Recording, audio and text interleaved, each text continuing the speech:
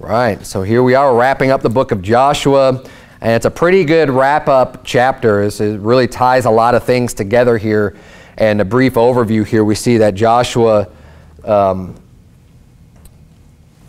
he gets all the tribes together. Look at verse number 1 there. It says, "And Joshua gathered all the tribes of Israel to Shechem, and called for the elders of Israel, and for their heads, and for their judges, and for their officers, and they presented themselves before God." So he's mainly speaking here to the rulers, the leaders, the officers, the people who are kind of in charge over Israel, just by and large, many people who are holding offices over the people of the land.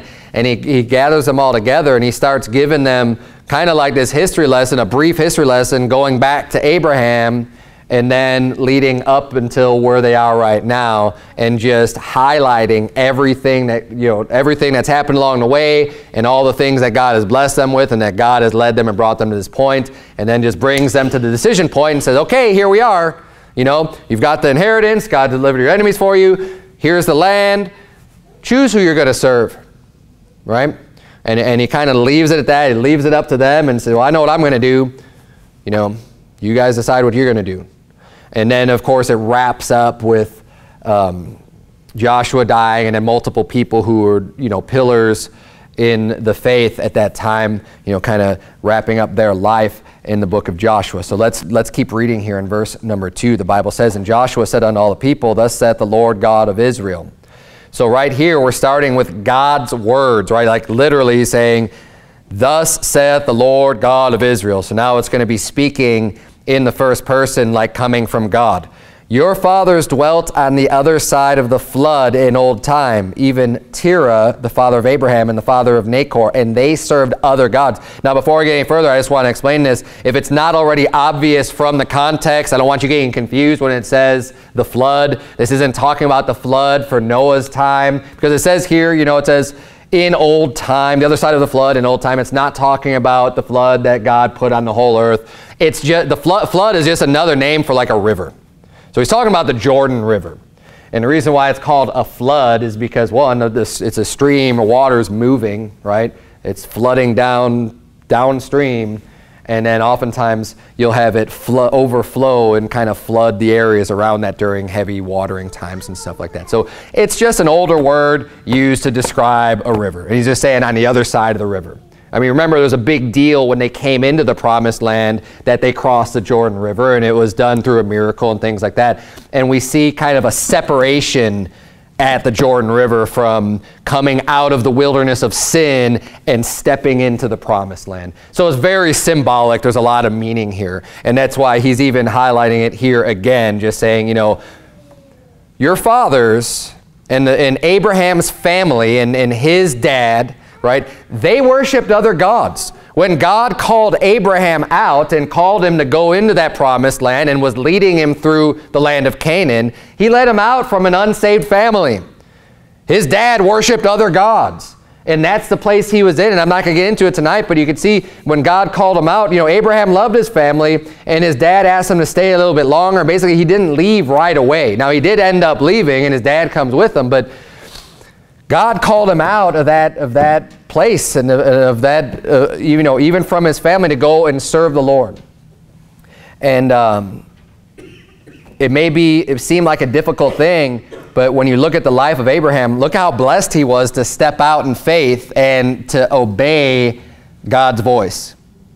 And when God's telling him to go and do something, leaving behind family and friends and their religion and their, everything else, to go and serve the Lord. It's not always an easy decision to make, but we can see Abraham's a great example of someone who is richly blessed.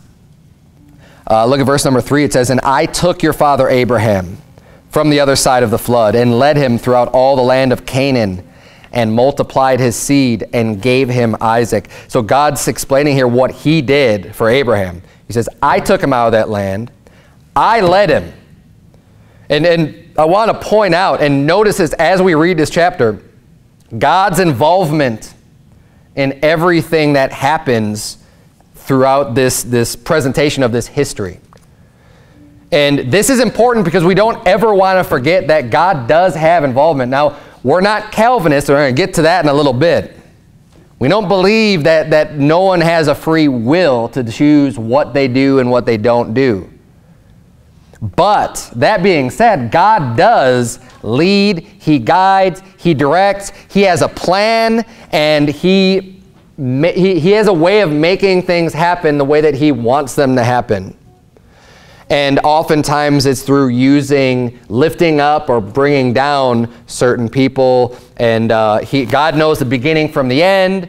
He knows our thoughts. He knows everything, right? So sometimes it's difficult when you really try to dig into it. And this is one of the flaws of Calvinists, is that they think about it too hard.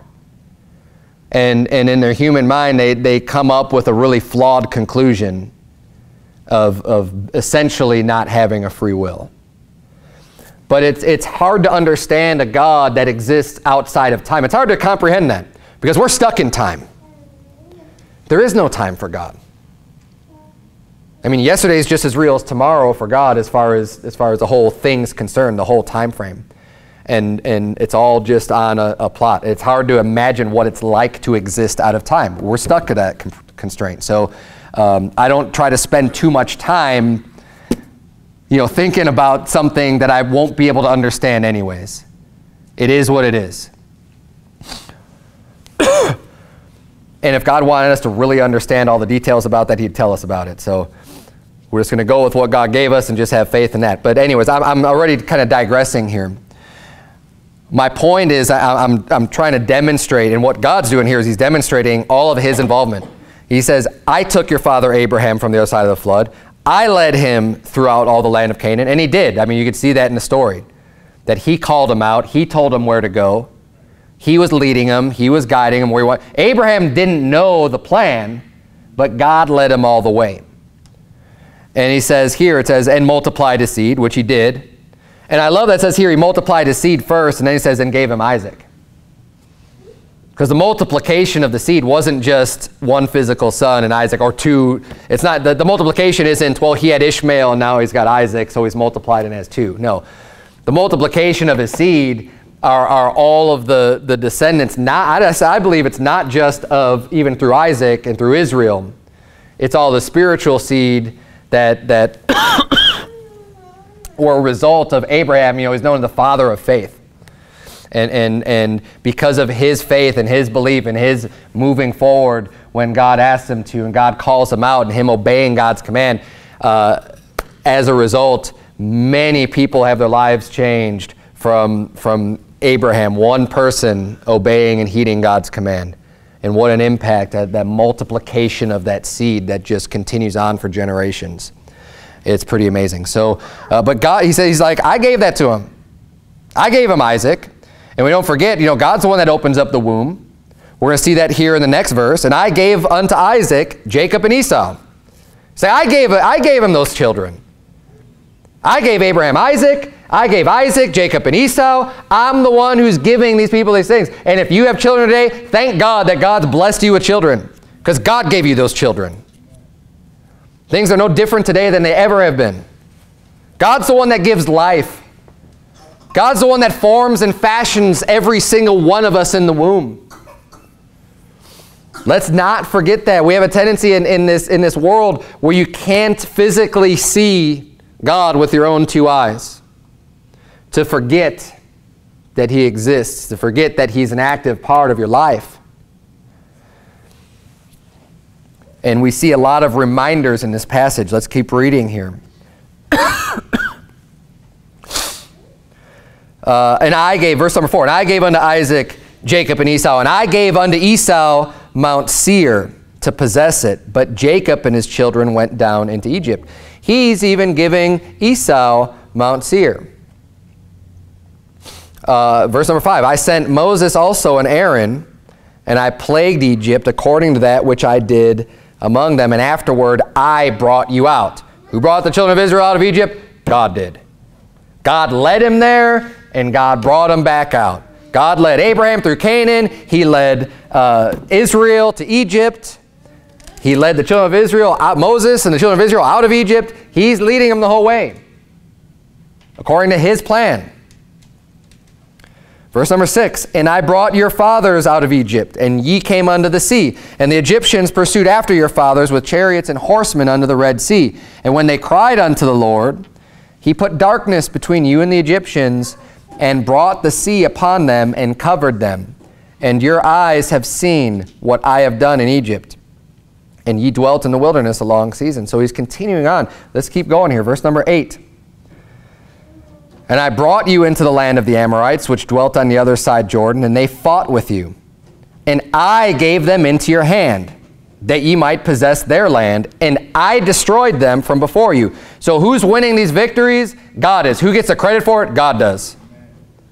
He's the one fighting for them. He's the one leading them. He's doing it for them. Now, we need to be reminded of this, because it would be so easy for the children of Israel or anybody in their life, when you get these victories, when you move on to blessed places or whatever it is, to think, oh, I did this. And this is going to become a little bit more evident here in a few more verses. I don't want to skip too far ahead of myself. Let's keep reading here. Then Balak, the son of Zippor, king of Moab, arose and warred against Israel, and sent and called Balaam, the son of Beor, to curse you. But I would not hearken unto Balaam, therefore he blessed you still, so I delivered you out of his hand. Now I couldn't remember when I was preparing for the sermon exactly what I went into, if I went into this passage or not, but a few weeks ago I taught on Balaam, and that the fact that he's a false prophet. And this is, if I didn't mention it then, I think I did. I'll just briefly summarize it here. This is one of the key verses that we could turn to that demonstrates that Balaam was a false prophet. I mean, we know that from the New Testament. But oftentimes people get confused, because when you read the story, he's like, well, I'm only going to do what God says to do, right? So you don't quite, it's not always as easy to understand why it is that he was such a bad person, a wicked person, false prophet. But we see here the motivation of Balaam was to curse the children of Israel. That's what he was hired to do. When the people showed up, he was being hired to curse Israel.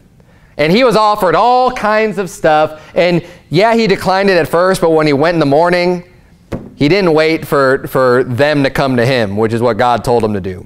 He just went and did it because he's thinking, well, I'll go get paid. And then, and God's saying here, I didn't listen to him. He wanted to curse. He's like, but I wouldn't listen to Balaam. And instead, he blessed you. He says, but I would not hearken to Balaam, verse 10, therefore. So because God wouldn't listen to him, he says, therefore he blessed you still.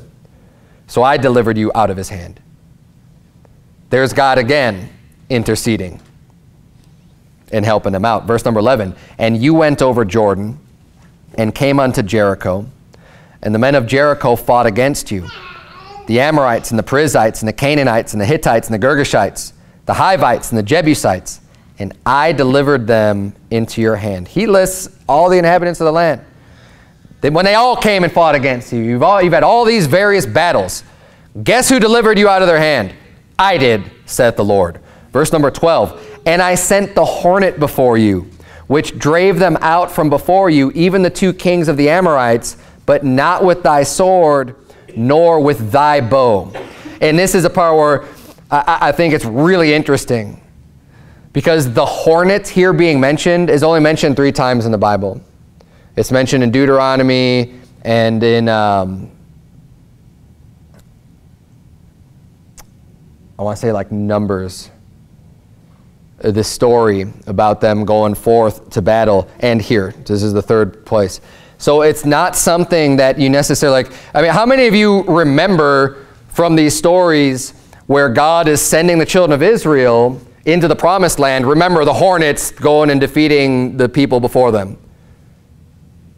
Probably not, because it's not mentioned very much at all. You read a lot about the battles, you read a lot about all the different things that were going on, and you know, when the children of Israel came to Jericho and they circled the city and all this stuff, right?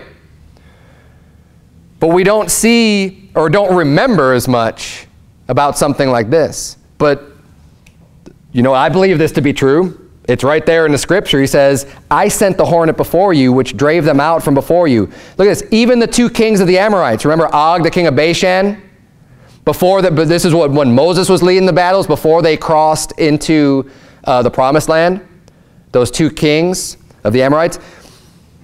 God sent the hornet before them even to defeat these people.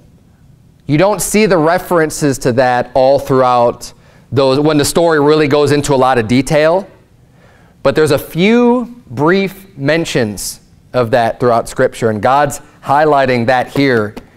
Because when you have these great victories, and yeah, you're putting forth an effort, you're going in and doing this, he says, don't forget. Don't forget. And you know what, they probably didn't even see the hornets go before them and plague the people of the land, because they still did have to have a battle. But he says, I sent them in. I did that. I was driving them out from before you. I sent the hornet before you, which drave them out from before you, even the 2 kings of the Amorites, but not with thy sword nor with thy bow. He's saying, don't rely on your own. It wasn't your own strength. It wasn't you that did all this stuff. It was me. He's really driving home this point. One of the reasons, I think, is because they finally finished their battle. See, when you're in the middle of struggles and battles and fights and stuff, it's a lot easier to rely on God because you know you need Him. I mean, you're fighting all the time. You need that strength. You need that encouragement. You need to be lifted up a little bit more. And it's a lot, just like that's one of the reasons why it's so much more receptive to preach the gospel of Jesus Christ in poorer neighborhoods, because people are struggling more. People are struggling financially. People are struggling in other ways, and they're just trying to get by, so they're more humble, because it's a lot easier to receive a gift when you're real humble. It's a lot easier to put your trust in Jesus Christ and to say, yes, God, I can't do this on my own. I know I can't do this on my own.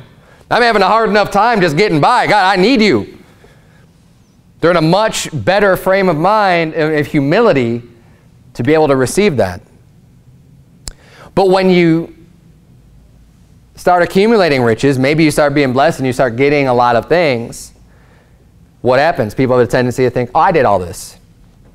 Look at the works of my hands. Nebuchadnezzar is a great example of that. Look at this great kingdom which I built. Did he build that kingdom? No. God said, I raised him up. I put you in that position for his purpose. And he says, you know what? I'm going to bring you down. And he did. He turned him into like an animal, a beast, just to show who's the real boss. And we need to never, ever lose sight of that. No matter where you're at. The children of Israel here, I believe they're getting all of this information right now, and they're trying to hammer it home, because now they're going to experience a time of peace and prosperity. They're in the promised land. Their enemies are defeated. They don't have these struggles anymore. He said, don't forget where you came from, going all the way back to Abraham. And don't forget that God is the one who got you here. He led every step of the way, and he defeated the enemies, and it's only by his grace and mercy that you're here today. That's what he's telling them. Verse number 13, and I have given you a land for which ye did not labor. You say, but didn't they fight and do battles? Yeah, but he's telling them though, he's still saying, you didn't work for this land. And cities which ye built not, and ye dwell in them, of the vineyards and olive yards which ye planted not do ye eat. So basically, they were brought into this land. It's already been established. Other people came and settled and built the buildings and built, got all the farmlands good to go. And these people got everything ready for them. And God's saying, I delivered them in your hand. The reason why you won these battles is because of me, and I'm giving you all of this as an inheritance. And this is also a good symbolism of what's going to happen to us when, as believers, the inheritance that we have. Jesus said that he goes to prepare a place for you, right? And he said, in my Father's house there are many mansions.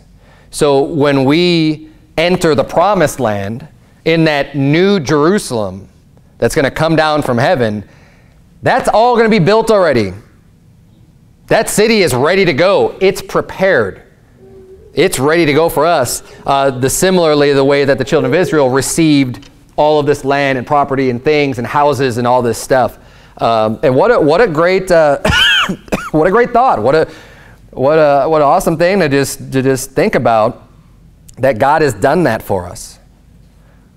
And there's no way anyone's going to ever be thinking that, oh, I'm in this mansion because I was so good on the earth when you get to heaven. I know no one's going to be thinking that, because you're not going to have this sinful flesh that's going to even prompt that type of pride. But man, what a great day that's going to be. That's exciting. Let's keep reading here. Verse number 14. Now therefore, fear the Lord and serve him in sincerity and in truth. And put away the gods which your fathers served on the other side of the flood and in Egypt, and serve ye the Lord. So verses 1 through 13 all show how much God has done. This whole first half of the chapter is just all outlining what God has done. And he says, for this reason, now therefore, fear the Lord. Why wouldn't you fear the Lord? He's the one who did everything for you. You ought to fear the Lord. And serve him in sincerity and in truth. God doesn't want a bunch of phonies worshiping him. God's not impressed by the people who show up to church on Sunday morning and they put on all the fancy clothes and they start talking spiritual talk just to sound real good and to fit in and to check off their box or to make other people think they're such a great person. God doesn't care about you. If that's your reason you're coming here, that's not what he wants. God wants you to serve him, and serve you in sincerity. It means it's real, it's genuine. You actually do care about the things of God. You do care about his word. It really means something to you. He says, and in truth. Sincerity and truth. This should define every single church member that we have here and how we serve the Lord. That's the type of church that I want to be a part of. Because you know what? That shows. That rubs off on other people. When you see someone who's sincere in their beliefs, you see someone who says, wow, they don't just claim to be this Christian and say, oh, God bless you, or to say whatever, and that all of a sudden is going to make them some Christian. No, these people actually care and are out doing something. They're actually living life different from everybody else because they're trying to follow the Bible. They actually care about people, like for real. Not just to be seen of other people. But that's the best testimony. When you're out doing something good, you're out serving God, and you don't even know other people are watching and someone sees that. That speaks volumes. Why? Because when you're doing it in sincerity and truth, you don't care who else is watching, but you know what? That's going to end up doing even more good when people can witness that. Other people, unbelievers, just people out in the world see you going out and doing a good thing. It does make an impact. It makes a difference. I'm sure many of you have similar experiences, even just going out soul winning, where you knock on their door, an unsaved person, right? But what do? They all the time be like, man, you know what? I'm going to give you credit for going out and doing this. Now, look, we're not doing it to go and get credit. We know that, right? That's not the point. We're not trying to make ourselves look good in that person's eyes. The reason why I'm bringing it up, though, is because that oftentimes does have an impact on these people, and they're going to be way more inclined to actually listen to what you have to say than the phony that they know real well, says one thing. Oh yeah, they go to church every week, but you should see them on Saturday. You should see them on Monday. You should see them on any other day of the week. Because they're just a hypocrite. God doesn't want a bunch of hypocrites. And I know to some degree everybody's a hypocrite.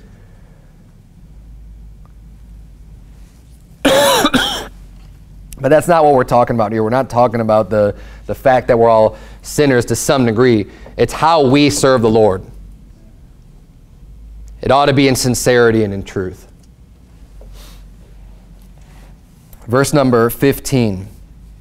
And if it seem evil unto you to serve the Lord, choose you this day whom you will serve, whether the gods which your fathers served that were on the other side of the flood, or the gods of the Amorites in whose land ye dwell. But as for me and my house, we will serve the Lord.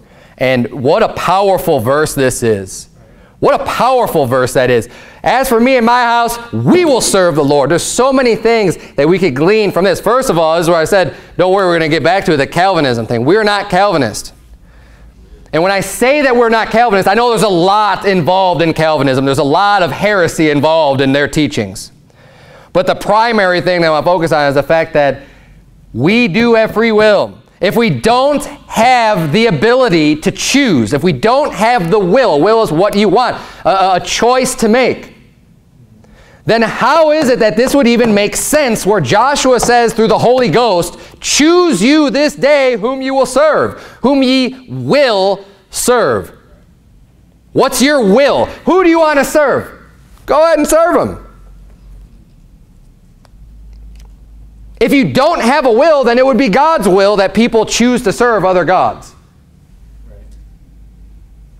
Let me say it again so that you understand. If you don't have a will, I mean, it's not your choice, but it's just God's controlling everything like a great puppet master and you're on his string, then the people who go off and serve other gods, even after hearing about Jesus Christ, even after hearing about the Bible, it would mean that, well, I mean, they don't really have a will, so then it must be God's will, because who else is doing it? But the Bible says that the Lord's not willing that any should perish, but that all should come to repentance. We know what God's will is. And if God's will is that nobody would go to hell, everybody would be saved, but we know that that's not the case, that there are people going to hell, and there are people that aren't saved, the only way to reconcile is to say, well, then people must have a will. It's a bottom line. Choose you this day whom ye will serve. And there comes a point everybody needs to make that decision. Today is the day of salvation. Now is the accepted time. And we need to make sure we're doing a good job of presenting that at the door too and trying to drive people to make that decision. Joshua's doing that here. He tells them the history, he tells them the story, he tells them how they got to where they're at. Now the choice is up to you. And when we preach the gospel, one thing, I'm not saying anyone's not doing this already, but just don't forget this. We're giving people the information about who Jesus was, about who we are. We're sinners, right? Who Jesus is. What did he do for us? Give them the whole plan, tell them everything, but then we got to nail it down to be like, look, you need to make a decision on this. You need to decide. I know what I believe, but what do you believe?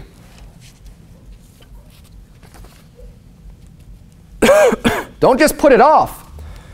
Joshua was demanding of these people, hey, choose you. He didn't say choose you whenever you want. He said, choose you this day. You make the choice today. You've heard the truth. You've seen the examples. Here we are today. Make the decision. Choose. What are you going to choose? You're going to choose life and the Lord, or are you going to choose these idols and these false gods and the pleasures of this world and wickedness and death and hell? Make the choice. It's up to you, because God's not going to make the choice for you. You choose whom you will serve. Now, another thing I like about what Joshua says here, he then follows it up and finishes it saying, but as for me and my house, we will serve the Lord.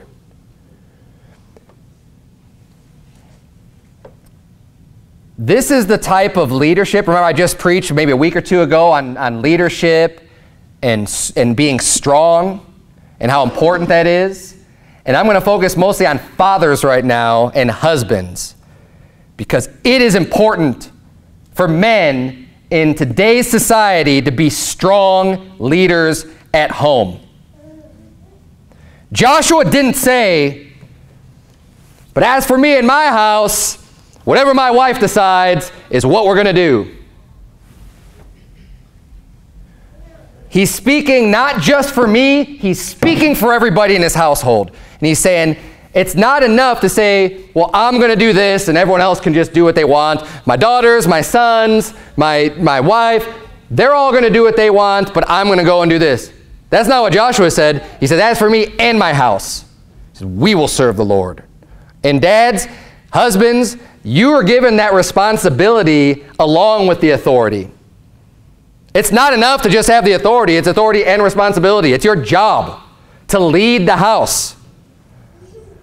And maybe you haven't naturally been much of a leader. That's why we're going through and preaching on the leadership stuff, so you can get to be a better leader and change. If you haven't been that good at dealing with your household, then change. Get better. It's your job to be the leader, to instruct your family and say, I don't care if we've been doing things a certain way for the past 10 years or 20 years or 30 years or 2 years or whatever's been going on in the house. If it's wicked and it's wrong, you say, you know what? Today I'm making a decision, and as for me and my house, we're going to serve the Lord. And you know what? We're getting rid of all the worldly garbage. The worldly garbage is going out the window.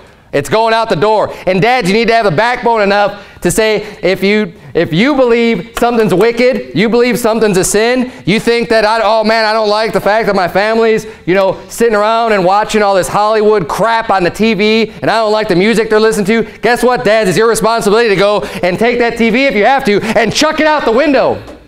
Throw it in the garbage can. Don't be afraid to take your kid's stuff and just destroy it and get rid of it. It's your job to do that. Now, you take whatever means necessary is what you need to do, but you need to lead your house. Take control. That's what Joshua did. As for me and my house, he said, you know what? Me, my family, we're all going to church. We're all serving the Lord. And as long as kids are underneath the authority in their parents' house, as long as you live in that house, you're under your parents' authority. You need to do what they say. 10 Commandments. It's found right there. Honor your father and mother. And kids need to obey their father and mother.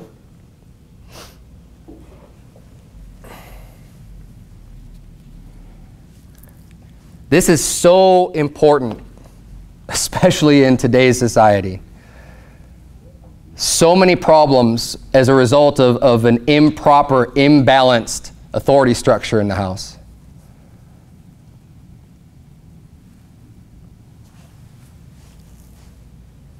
Don't be afraid of how your family is going to react when you're doing what's right. If things have been done a certain way for a while, I understand. The kids are going to get upset, or maybe the wife's going to get upset, or whatever.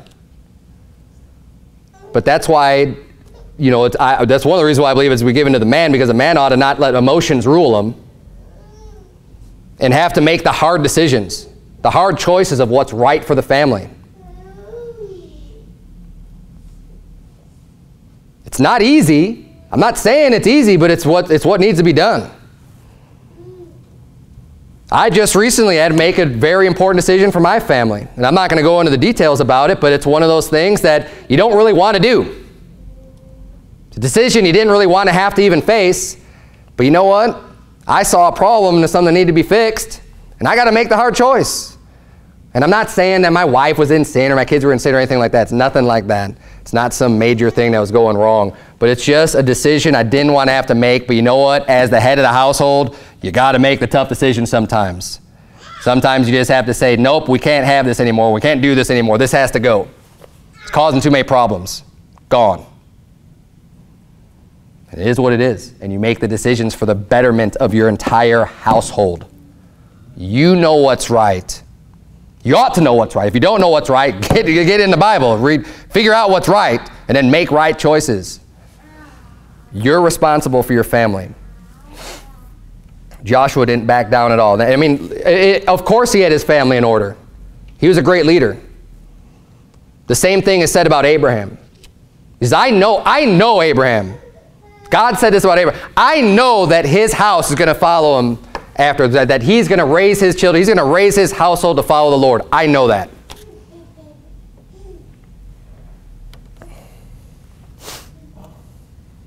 He ruled his house well. Joshua ruled his house well. And every husband, father needs to rule their house well.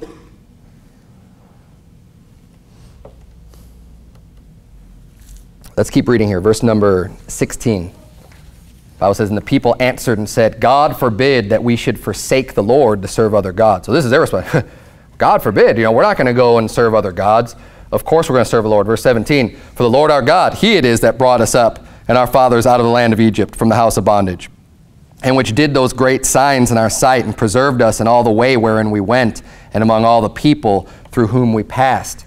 And the Lord drave out from before us all the people, even the Amorites which dwelt in the land. Therefore will we also serve the Lord, for he is our God. So they keep on reiterating here now, well, look, God's the one who did all this for us. So they have the right attitude. They have the right heart. They're saying, look, God did all this stuff for us. We're not going to go and serve anyone else.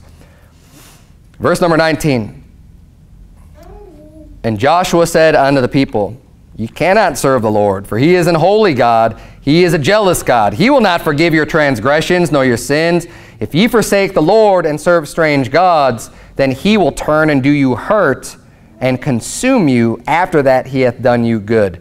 And this is another thing that we need to always keep our balance on who God is, because God does have long suffering and mercy, and a lot of it, a tremendous amount of it. But don't ever let that get you to the point where you forget the judgment of God either. And that's what he's telling people. God just did all these great things for us. Of course we're going to serve him. That's what they're saying, right? Well, he's been so good to us. Of course we're going to, in turn, serve him. And he says, you can't serve him. He's a holy God. He's a righteous God. You think you're going to serve him? He says, if you forsake the Lord and you go and go off and start serving these other strange gods, he says, then he's going to turn and do you hurt and consume you. After that he had done you good. So even though he's already done you good, don't take for granted if you just turn your back on him and you just go up and he says, you know what, he's going to turn right back around and he's going to punish you and he's going to consume you and he's going to destroy you. Don't think that he won't. And we can't get flippant in our attitudes about, well, I'm saved, I've got eternal life, so I'm just going to go and do whatever I want. You better not have that attitude, because God will judge you. Maybe not in a lake of fire, definitely not in a lake of fire, but he's still gonna come back and bring judgment down on you. He does that with his people. Judgment begins in the house of God. Let's keep reading here. Verse number 21. And the people said unto Joshua, nay, but we will serve the Lord. So they reiterate again and say, no, we're going to do this. And Joshua said unto the people, ye are witnesses against yourselves that ye have chosen you the Lord to serve him. And they said, we are witnesses. Now therefore put away, said he, the strange gods which are among you, and incline your heart unto the Lord God of Israel. And the people said unto Joshua, the Lord our God will we serve, and his voice will we obey. So Joshua made a covenant with the people that day and set them a statute and an ordinance in Shechem. So he says, choose you this day. He makes them make a decision, and they're saying no over and over again, no, we're going to serve the Lord. He's our God. That's who we want to serve. We are serving the Lord. He says, okay. And then that day, he's making an ordinance and a statute among them, basically saying that you're committing to serve God. That's what you're going to do. That's a decision you've made, and now you're going to stick to it, and he's going to hold them to it. Verse number 25, or verse 26, excuse me. And Joshua wrote these words in the book of the law of God, and took a great stone and set it up there under an oak that was by the sanctuary of the Lord. So now he's setting up this marker, kind of like we've seen this in the past at other very significant places throughout the whole journey and life of the children of Israel. They set up these pillar of stones in multiple areas, right, with great victories and other things going on. And now he's saying, okay, this is the decision point. You've decided to choose the Lord as your God today, and we've made this covenant. So now he's established it and setting up this rock, just so it's this physical reminder that they could see literally with their eyes and be like, everyone knows, and that's why he's making a big point of it. There's nothing special about the rock, other than it's probably just some big rock, and he's setting it up in a place, so that way, anytime you pass by that way, you're going to remember, oh yeah, what does this mean? Yeah, this is the place where we chose the Lord as our God. That's what that means. That's the reference for that. And it helps us as people to have those reminders, because you can get so caught up in everything else that you need to sometimes physically be like, oh yeah, we did make this decision. Verse 27, and Joshua said unto all the people, behold, this stone shall be a witness unto us, for it hath heard all the words of the Lord which he spake unto us. It shall be therefore a witness unto you, lest ye deny your God. So he's saying this is going to be that witness, right? Like this was here when we made this agreement, this covenant, so here it is. And I just want to just real quickly point out a folly in how some people interpret the Bible. Because there seems to be a lot of emphasis on saying, well, we take the Bible literally. And you know what? I put an emphasis on that oftentimes too, especially when we're out soul winning or talking to other people and trying to explain about the church and what we believe. The reason why we say that is because there's so many people who just go off the deep end and try to explain away everything the Bible says when it just says something real clear in black and white, right? That's why we say that. But on the other hand, nowadays you've got people, and this has probably been around forever too, that want to say, oh, no, we really take the Bible literally.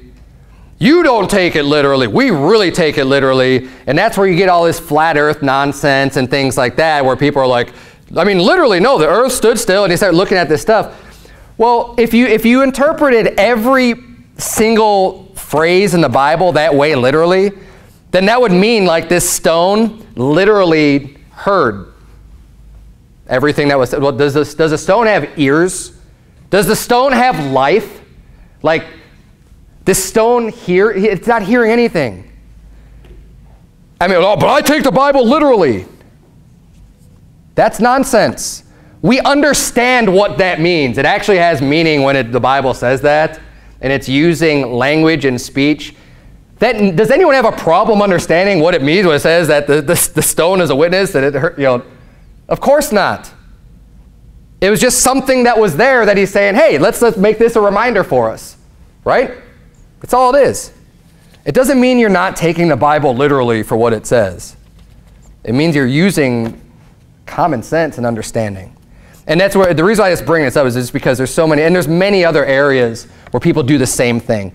Don't get so caught up in this nonsense of getting a microscope out onto these words and trying to make the general meaning and understanding of it different than just what it says. It's not that difficult, but people have a tendency to make things more difficult because they want to zoom in. And that's exactly what I was saying about the Calvinists too. They try to zoom in too deep into things they don't even understand, and they come up with all this weird false doctrine. And they try to logic their way into all these things, and they just, not that there's no logic in the Word of God, there's plenty of logic, but they rely more on their logic and understanding than they do on the Word of God. But the Bible's logical. Everything makes perfect sense. But it's just like the science falsely so-called. They have a tendency, people who believe in science falsely so-called will tell you that they believe in logic too, but it's just a bad logic. Anyways, let's keep reading here. I digress. We're almost done. Verse number 28. So Joshua let the people depart, every man unto his inheritance. And it came to pass after these things that Joshua the son of Nun, the servant of the Lord, died, being 110 years old. And they buried him in the border of his inheritance in Timnath-Serah, which is in Mount Ephraim, on the north side of the hill of Gaash. And Israel served the Lord all the days of Joshua, and all the days of the elders that overlived Joshua, and which had known all the works of the Lord that he had done for Israel. And the bones of Joseph, which the children of Israel brought up out of Egypt, buried they in Shechem in a parcel of ground, which Jacob bought of the sons of Hamor, the father of Shechem, for 100 pieces of silver. And it became the inheritance of the children of Joseph. And Eleazar, the son of Aaron, died, and they buried him in a hill that pertained to Phinehas, his son, which was given him in Mount Ephraim. So we see three major players, major men of God that were doing a lot of good things. We see Joshua. Of course, Joseph had died much earlier, but then we see Eleazar, also Aaron's son. All of these great pillars of the faith are being laid to rest. Their time has moved on. Great leaders of the faith, they've moved on, but to demonstrate the importance of having good, solid leaders, the Bible's saying, yeah, you know what? As long as these guys were around, children of Israel did pretty good. They obeyed the Word of God. They had a good heart. They were serving Him. the way they ought to be serving them. And then it wasn't just Joshua. There were other people who were great leaders at that time too. And these older guys, they were around to see the works of the Lord, and they really kept things in order and in line, and people listened to them and gave them respect. But then what happens? These people die off, and there's no real strong leaders that have been raised up to carry that torch and continue moving forward. And that is the last point I'm going to close on, is how important it really is not only to lead and live your life the best you can and serve God to the utmost as far as the works and the actions that you do, but to be able to commit what you've learned, what you know, what you do, especially as a leader, unto the next generation. And take the time and spend the time with the youth to get them prepared, because they're going to have battles. They're going to need to continue moving forward. If we don't invest the time, you can be the best leader in the world. If you don't invest the time, then it's just going to end with you.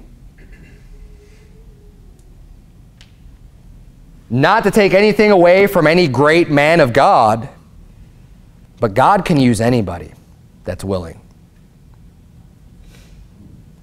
And no matter how much God has used you, don't get a puffed up attitude thinking it's all because of you. Like Joshua could just be like, well, it's all because of me that all these people did, No. God can use anybody. Invest the time to try to train up the next generation, the next people to continue to lead. And I'm not saying Joshua didn't do that, but what we see here is that these people do start to die, and then we're going to get into, next week, we're going to get into Judges. So we're going to continue this transition. This is a great transition where it's saying, okay, this person died, this person died, this person died, and those are kind of like these great pillars of faith. And then we're going to see a lot of things going on back and forth through the book of Judges, through the people going away from God, coming back to God, going away from God, coming back to God, all kind of dependent on these leaders that God raises up. And we need to do our best to try to teach people to become leaders, and not just to get relaxed thinking that everything's okay and you're enjoying peace and prosperity because your fathers won all these great battles. That's kind of where Rehoboam, his great downfall was. Because you had David fought a lot of battles. Solomon was there for the battles. Solomon saw all the battles that his dad fought and had more appreciation, understanding of that. But then Solomon was blessed with great riches and stuff, but then when it's time for his son, Rehoboam, to take the throne, he had the spoiled brat type of an attitude and saying, oh, what do we need to listen to the wisdom of these guys? I'm gonna listen to all my buddies that grew up with me with a silver spoon in our mouths and had everything handed to us, and we're going to be these real hard guys and come down hard on the children of Israel, and had no wisdom whatsoever. We need to take the time and invest them in the children and make sure we're training up a good group of people continuing forward as long as we can. And then teach them the importance of bringing up leaders so that doesn't get forgotten. Let's bow our heads and have a word of prayer. Dear Lord, we thank you so much for this great book of the Bible, the book of Joshua, Lord, and all of the things that we can learn from this book. There's so much there. There's so much great truths, Lord. We barely even scratch the surface through this entire series that we've been going through every Wednesday night. God, I ask that you'd please just help us as we study your word. Help us to understand even more. Lord, help us to be strong, especially the men, to be strong leaders in the home. And I pray that you would please bless our church. And we're here because we love you, God, and we need your direction, your guidance. It's in Jesus' name we pray. Amen.